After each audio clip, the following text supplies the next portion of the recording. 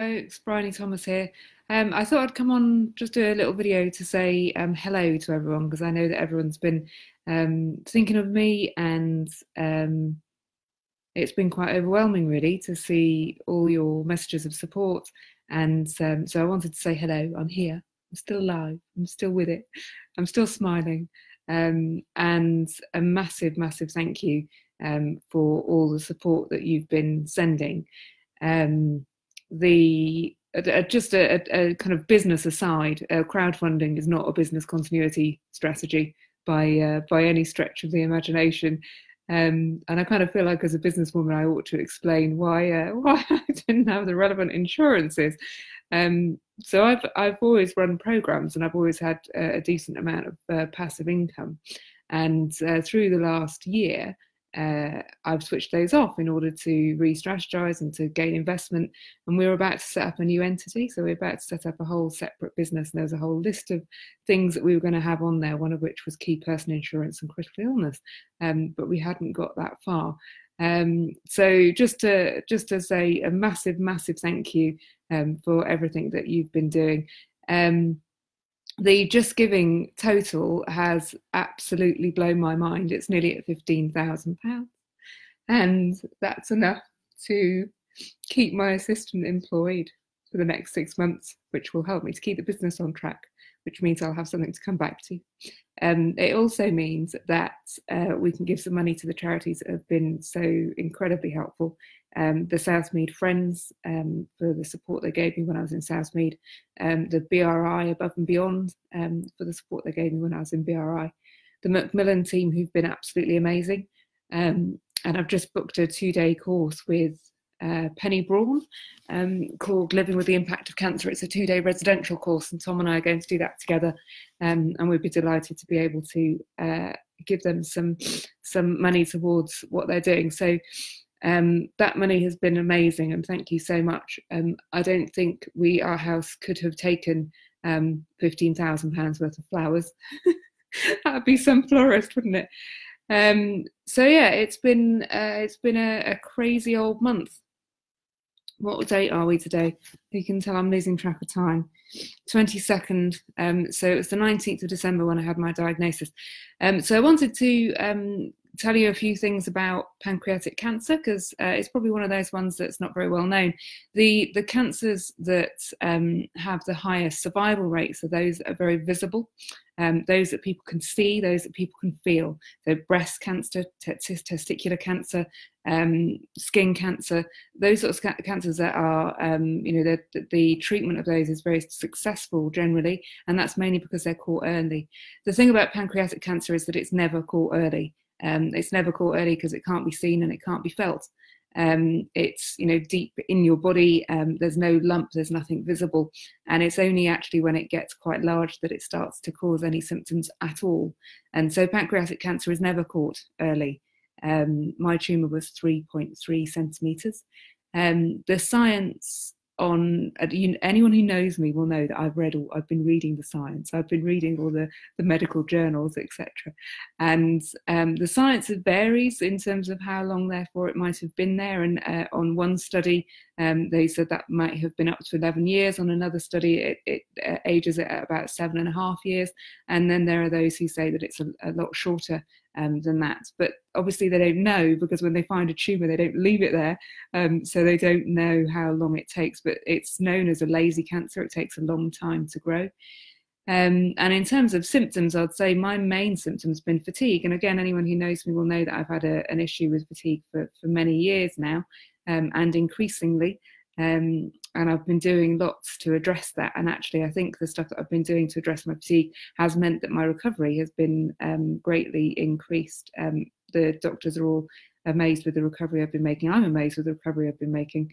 My scar is healing marvelously, and every time I look at it, I think, gosh, if my insides are healing as fast as that, then it's almost a miracle to watch, really. And so it's 3.3 centimetres, barely any symptoms, only really fatigue. I also was getting increasingly cold. I couldn't get warm. And I had a really bizarre sense of smell. My sense of smell had really changed. And then really, I was very lucky in where the cancer was in my pancreas, which is that it was up against a bile duct. That meant that I developed symptoms that are visible. So my urine changed colour, my stools changed colour, I had loss of appetite, and then I developed jaundice. So if you have any of those symptoms, please go immediately to the doctor. I've been reading about people who took their time to go to the doctor, particularly when it's, your kind of bodily functions, people get a bit embarrassed about it.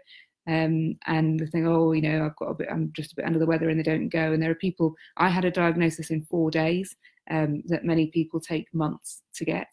And that's because I went immediately to the doctor the moment I had a change that was unusual for me.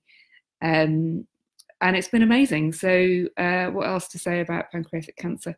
The survival rates from pancreatic cancer haven't changed, barely changed in 40 years. It's one of the, it's one of the deadliest cancers out there, and it needs research. So what I have done and what I'm going to be doing over the next, I've got 10 weeks until I start chemo. They want me to be fighting fit. And I'm making like a bodybuilder. I've lost quite a lot of weight. I've lost over a stone in the last month, and quite a lot of muscle mass.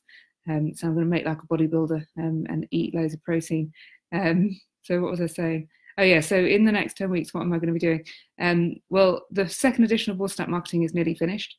In fact, it is finished. It's in production, and I've committed to 20% of royalties from the book going to Pancreatic Cancer UK for in perpetuity.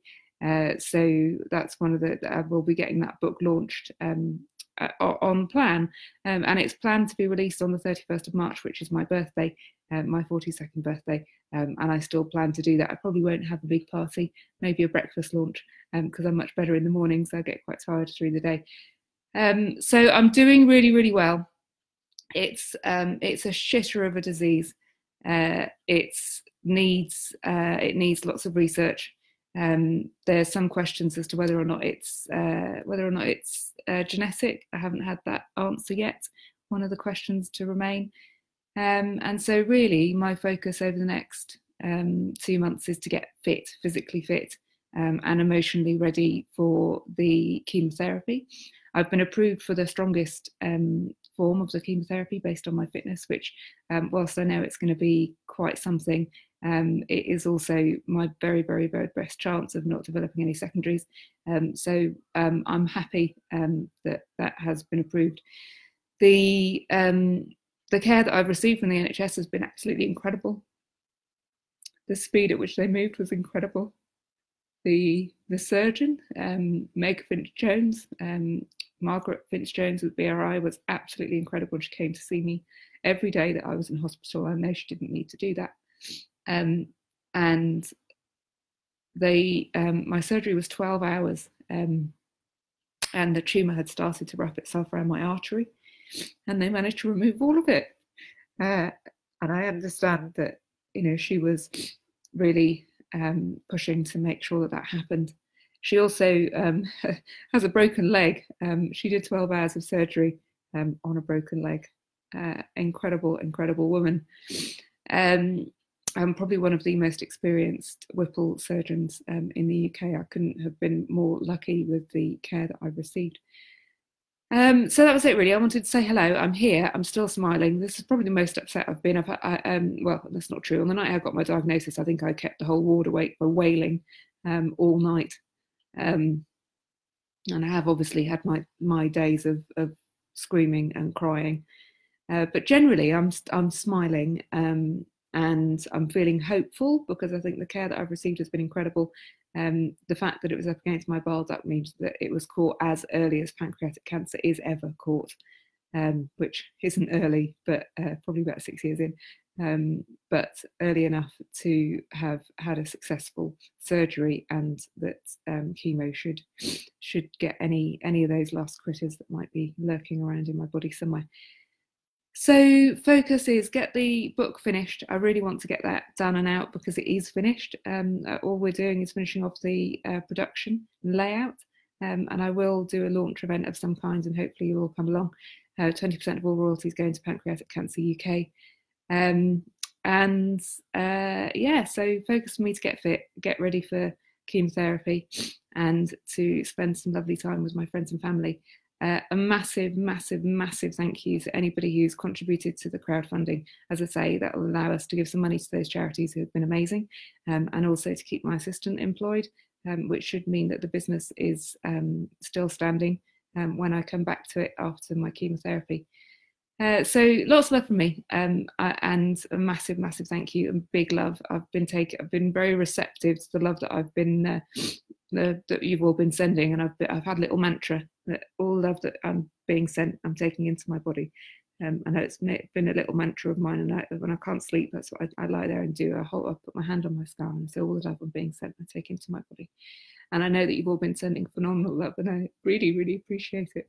So thank you, and I will update you as I go. Bye.